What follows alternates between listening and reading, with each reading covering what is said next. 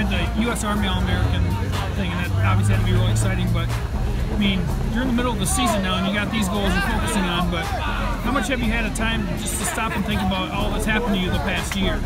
I haven't had much time. I mean, it's constantly on the move with me, and I don't want to be able to sit back and like look on everything, because that's when people start to get complacent and everything. So constantly going, just working my butt off every day just to get better, do what I can do to improve. I think that's just the biggest focus for me, and I feel like not even this year I haven't touched my potential yet. So just playing hard to my ability is what I try to do every day. What's your height and weight now?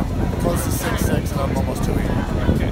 I mean, how often are you able to talk to Coach Harbaugh or any of the other coaches of Michigan? How much contact do you have with them? Yeah, I talked to them right before the game up in Madison. They had right before we played too, and they're great people up there. Always wishing me. We actually had a phone call the other night.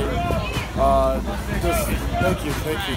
Yeah, he just called, wished me luck, and they're just amazing people up there, and I can't wait to get there. So.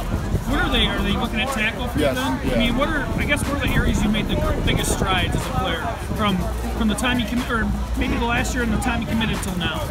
Yeah, definitely strength-wise. Most people don't think I'm very strong, but I like to consider myself as a strong individual. So I think you can see that with my play. Weight room strength doesn't always tell, but on the field strength's a whole different thing. So I try to do that. I think that's where I've gained the most.